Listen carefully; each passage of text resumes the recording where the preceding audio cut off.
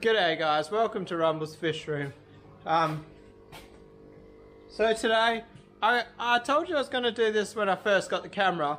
Today we're going to do lawnmower cam.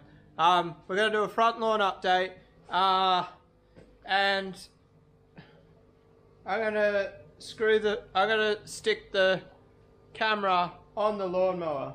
I'm not sure where I'm going to mount it yet, but I'll figure that out. We'll see how good this video stabilization really is. On the microphone front, I ended up just ordering a new microphone. I needed the little bracket which mounts the microphone. I ordered like a $10 one from China, and it's not due till like mid next month apparently. So I decided to order a similar mic to what I had, but it's a bit cheaper. The proper Rode bracket that I was missing, they wanted like $70 just for the bracket, and I could buy a whole new camera for microphone for $50. So I just ordered the new microphone. So I just want to let the patrons kind of know what their money's going towards. This vlogging rig, like it's out of control. So tonight, well, last night, I'm going to be putting up my first Patreon official vlog. So I'll probably do one a week. I'm thinking about skipping YouTube one day a week, and it'll be the Patreon day. At this point, that day might be Mondays. I'm not sure yet. Obviously, yesterday being Monday, I did post a video, but Sunday, so basically I'm a day ahead in my video, so what I record on Sunday might go on the Patreon. And the inside tank, so the inside tank is going to be Patreon official. I don't think I'll feature any of that tank on YouTube anymore. So basically what will happen is $3 a month, you get everything. You get 4 videos a month, so it's less than $1 a video. I think that's fair. Like, I don't think that's asking too much. And if the people who pay $9 a month, they're going to go into a competition every month.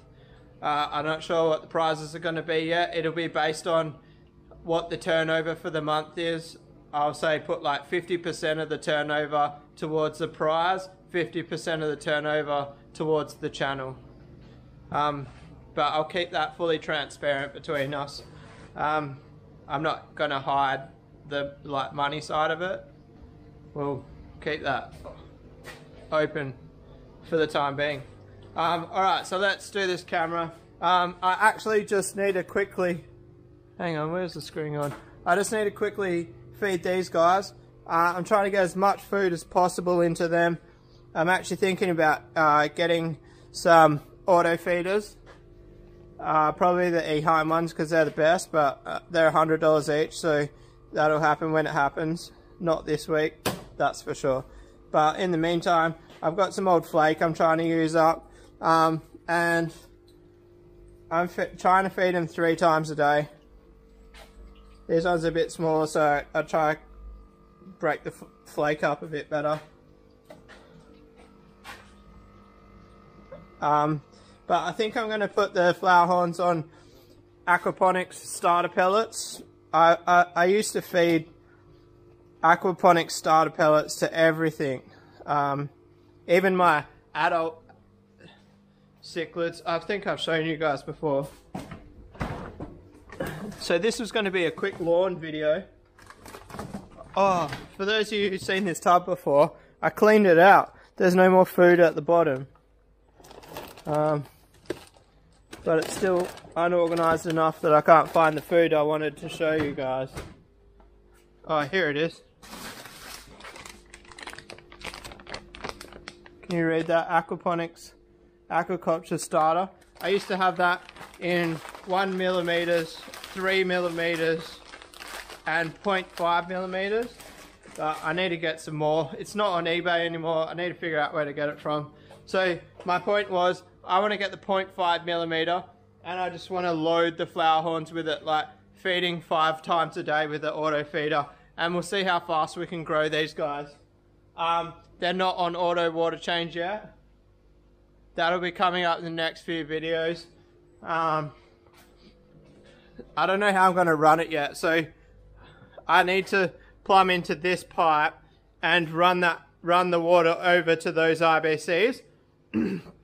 But I don't know what pipe I'm going to plumb into it. I'm thinking about putting like a T there with a 20 mil T running off, so we're only running a 20 mil pipe along.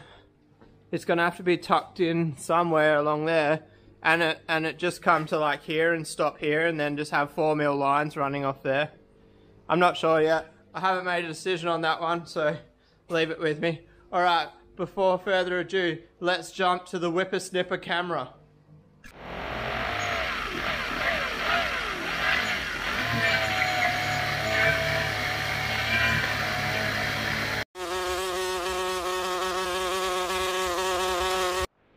Alright guys, so for all the new people, all the new subscribers to the channel, I just got fuel everywhere. This is my 20-inch Victor lawnmower that I got for $180. It was broken, and well, it wasn't even broken, it was in pieces. I guess you could class it as broken. The carby was blocked up, and for some reason the person who I bought it off had decided to strip the whole clutch assembly apart to I don't know what to do. They hadn't even touched the motor or pulled anything off the motor. They had just completely stripped the side of that.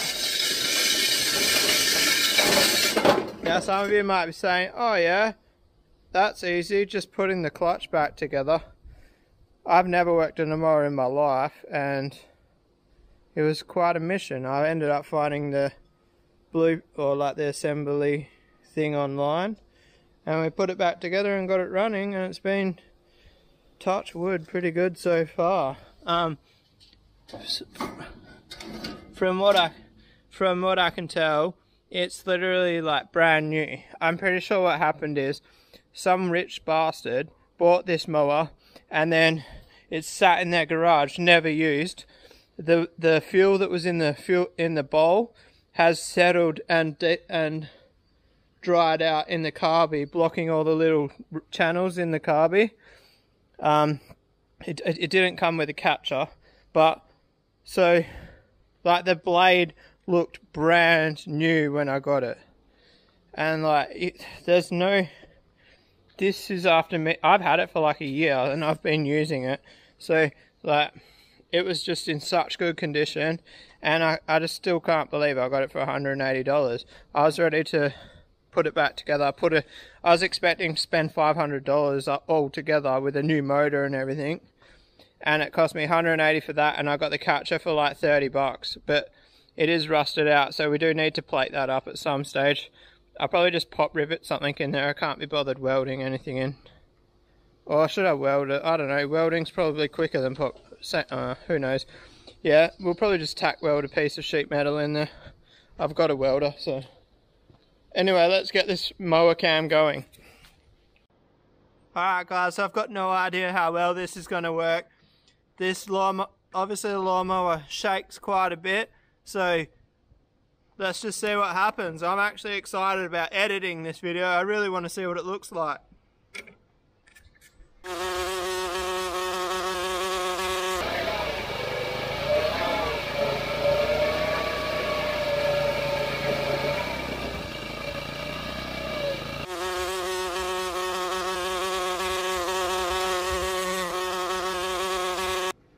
Alright guys, so it's just mowing the front lawn, and I noticed a few brown patches.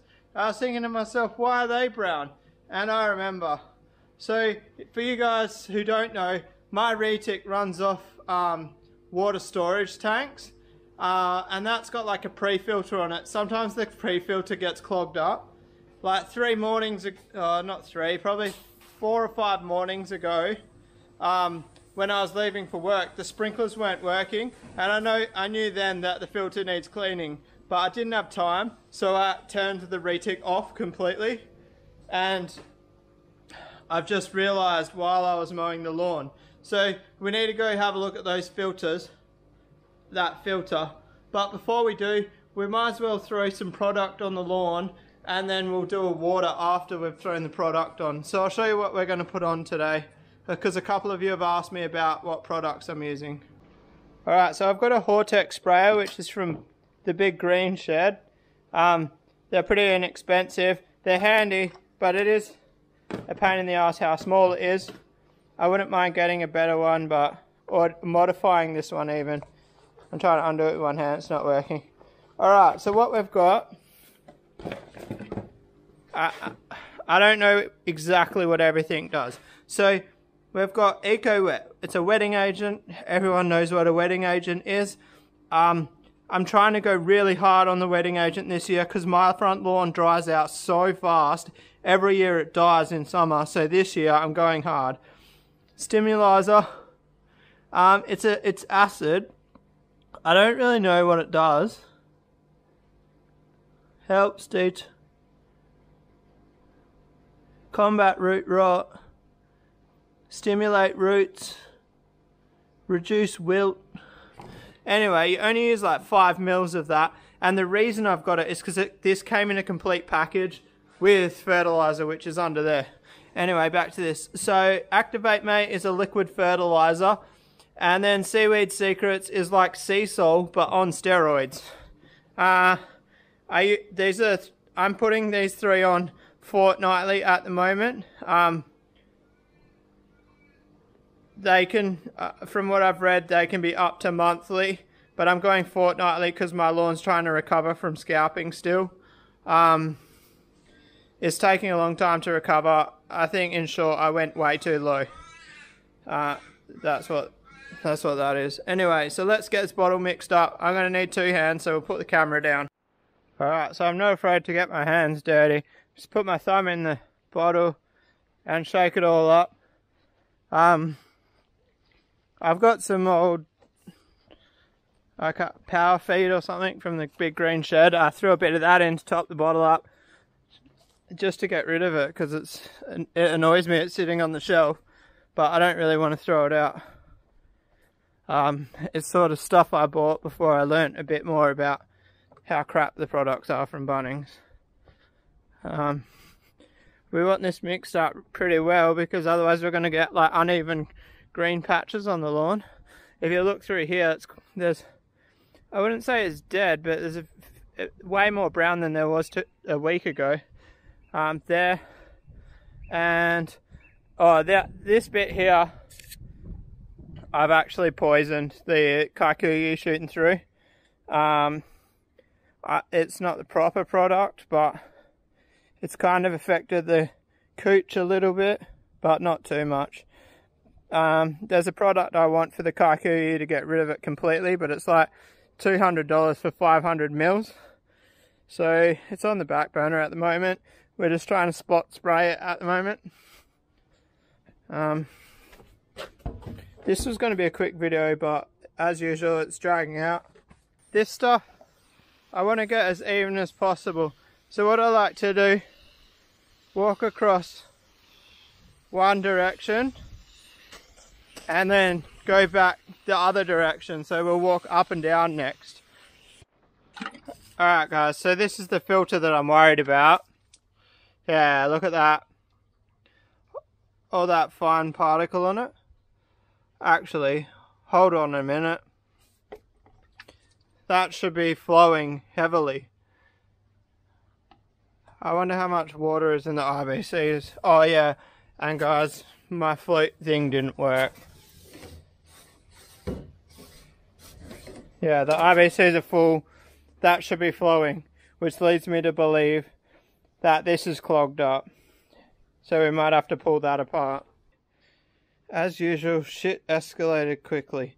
So I didn't have, so one of the uni joints was stuck. I didn't have like monkey wrench or whatever you call it. Sorry plumbers, I can't remember the name of it. I think it's monkey wrench. So I got out a clamp and went to like undo it with a clamp. Now I realise a clamp's a bad idea because the clamp actually like pulls it tighter. But I was using all my force, and next thing I actually broke the coupling, ripped it straight out. So now we're gonna have to fix that. Alright guys, oh, and girls, I want to tell you guys something, and girls, there's 1.4% viewers are female. This is exciting for me. I spent months on 100% male. I know there has been female viewers from the start, but it was not enough to even make up 1%, which I found kind of sad. I wasn't happy with that. So 1.4% is better than nothing. Anyway, so I think it was the clamp was pulling it in, not just that. This was like, had all this grime in there, and even once I got it loose, it was still really hard to get that off, but that looks like it's heaps better now. I've got my tap lubricant out. You guys have heard me say it 100 times, get yourself a tube of this, it comes in so handy. I'll be putting some on the uni joints when I put it back together, and I might even chuck some on the thread so it's a bit better, because that was horrible. Anyway, we need to open this up and see what's going on inside. Alright, so I'm looking inside this. It's pretty much spotless. That's obviously not what was causing my issue. Now I've got to remember how to stack this. It does go a certain way. Look at that. There's like a little bit of brown muck in there, but definitely not enough to clog this thing up. Look how, I think I stacked this in the wrong order. I can't remember. Got all these like little bits of sponge blocking all the spare holes.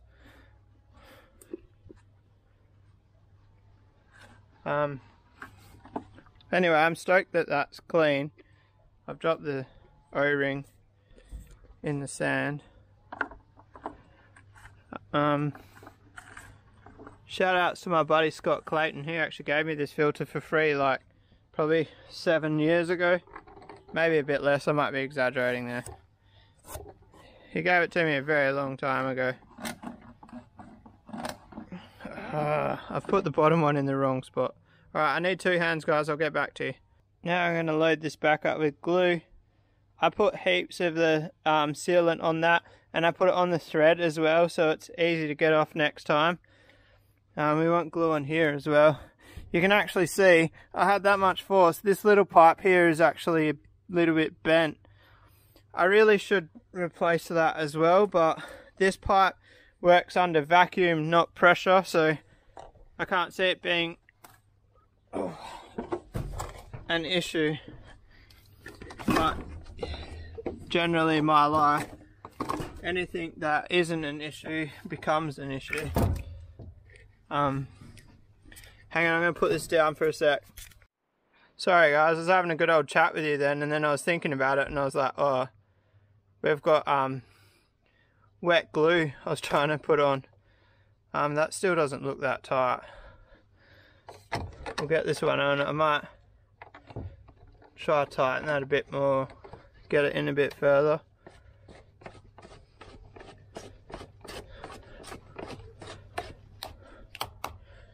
We could actually probably just turn it on and then let the pump suck it on. I don't know.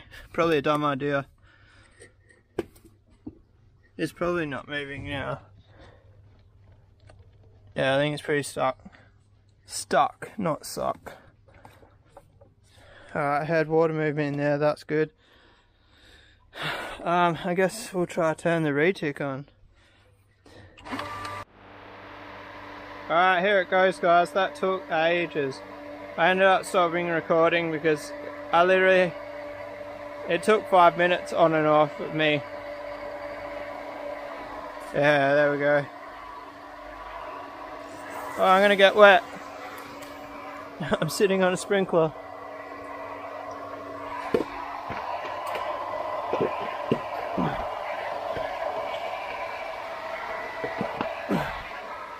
So that's just on top because it gets algae in it. No, run.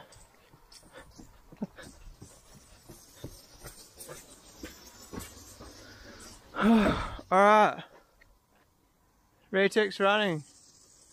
Full tilt. Oh. It needed that, guys. Look, the sprinklers are actually working better than they were last time we did the retic repair. So that hasn't been running at 100% for a long time. Alright guys, I hope you don't mind a bit of lawn chat. Obviously I put it in the thumbnail, so if you don't like lawn chat, then you should have not clicked on the video in the first place. And if you're a die-hard fan, the ones that watch every day no matter what the video is, I love you guys, you're my favourite. And what else? That's about it. I'll see you guys tomorrow. If you like this video, give it a thumbs up. If you want to subscribe for more, subscribe for more. Peace out.